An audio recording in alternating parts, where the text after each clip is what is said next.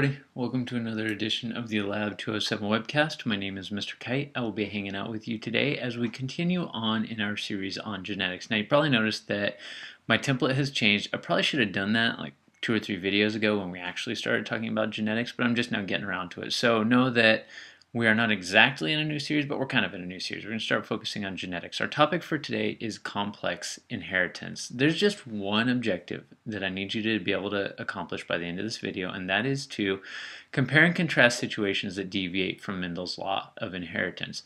Before we actually get into our video today, let's talk about what Mendel's law of inheritance was. Just kind of a refresher from our past video that talked about his model of inheritance. So in Mendel's model, here's what we got. 2 alleles for each trait. You've got a dominant allele or a recessive allele. That is all. 1 dominant allele, like I just said, 1 recessive allele, and everything is cut and dry. That's all there is to it. It's 50-50 chance of getting one or the other. One dominates over the other. Boom, you're done. In reality, however, life is complex. So many genes do adhere to Mendel's law, but there are a bunch of situations that do not. The rest of the video is going to be focused on those situations that do not adhere to Mendel's law of inheritance. Before we talk about the specific ones, we need to talk about what exactly is dominance. If we are talking about genes, dominance simply means that a trait or a gene is producing more of a substance. Let me back up and say that another way. Remember that a gene is all of the code to produce a specific polypeptide chain or a functioning protein. When you get 2 alleles for a gene, remember you get an allele from mom, an allele from dad, they're different from each other. It's not like the dominant allele goes over and beats up the recessive allele and takes its lunch money and keeps it from working. The 2 alleles don't actually interact with each other. The 2 genes don't touch, they don't interact. It's just that the dominant allele produces more, or causes the body to produce more of whatever protein is being produced from that allele than the recessive one. So let's say that you've got an allele that is, I don't know, for your flower to produce red pigment. The dominant allele causes the flower to produce more red pigment. The recessive allele causes it to produce less, so one dominates over the other. Just remember that in dominance the genes aren't actually interacting. One just causes the body to produce more of something than the other. All right, specific situations. Here we go. With this idea of dominance, we've got a couple different topics we need to talk about. So in Mendel's model, it's very simple. You have got dominant allele, you've got recessive allele. When they're together, dominant shows up over recessive. But it's not always so easy.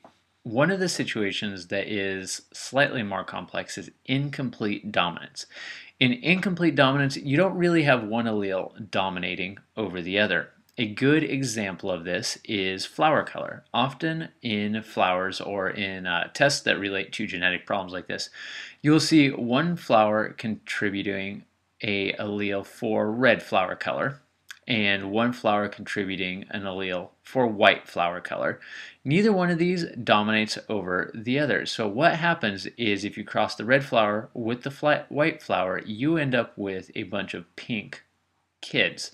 So the red gene is being expressed, the white allele is being expressed. You end up with a blend that gives you pink flowers. So one doesn't win over the other. They give you a blended phenotype for the kids. So associate incomplete dominance with a new phenotype that isn't showing up in either of the parents. In codominance, you have both phenotypes of the parents showing up in the kids. So example of this would be right here, this flower. So same situation where you have got a red parent and a white parent. The kids have white petals and they have red petals. This is not the blended scenario that you get with incomplete dominance. This is a genotype that shows both mom and dad.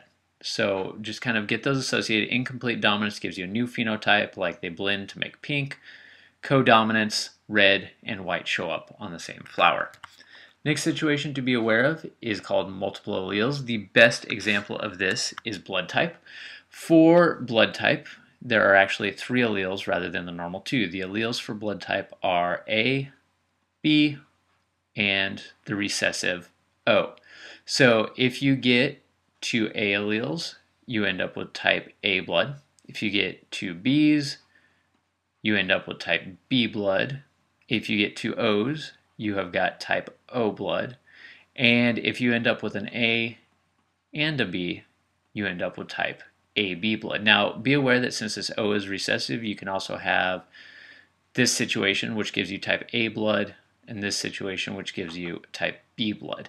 So recognize that for a trait like blood type, there are more than the common 2 alleles in this case. There are 3 alleles that are coding for whatever trait is showing up in the individual. Then we've got pleiotropy. I don't even need to draw anything. This is summed up very nicely by this little diagram I've got right here. You have one gene that has multiple effects on the phenotype. Good example of this would be cystic fibrosis.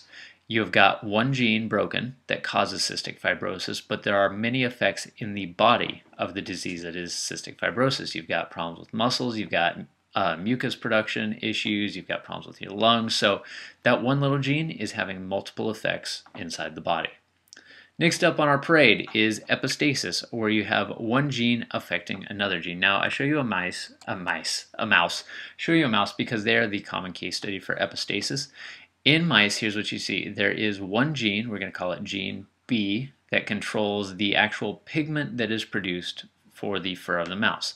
And then we've got another gene, we're going to say it's gene O, that controls whether that pigment is actually placed in the fur of the mouse or not. So it's possible you could have a situation where gene B produces the pigment for a black mouse all day long, but gene O is not present, so that pigment doesn't actually get put in the fur. In this case, you would have a mouse that is white, because even though the pigment's being made, it's not actually making it into the hair of the mouse. So epistasis, one gene is affecting the expression of another gene. Then we've got polygenic inheritance. This is probably one of the more common forms of inheritance that doesn't adhere to Mendel's laws, because polygenic inheritance is describing a situation where multiple genes affect one trait. So this would be things like skin color or eye color or hair color. The best way to tell if something is polygenic is whether it shows up along a spectrum. By a spectrum, I mean that there is a range of expression. So with color, we have got a range of expression all the way from super light skin to super dark skin. There are a bunch of genes or a bunch of alleles that function in skin color, and the more of an allele that produces melanin that you get, the darker your skin is going to be. So if you get very few of the alleles that cause the body to produce melanin, you're going to have light skin.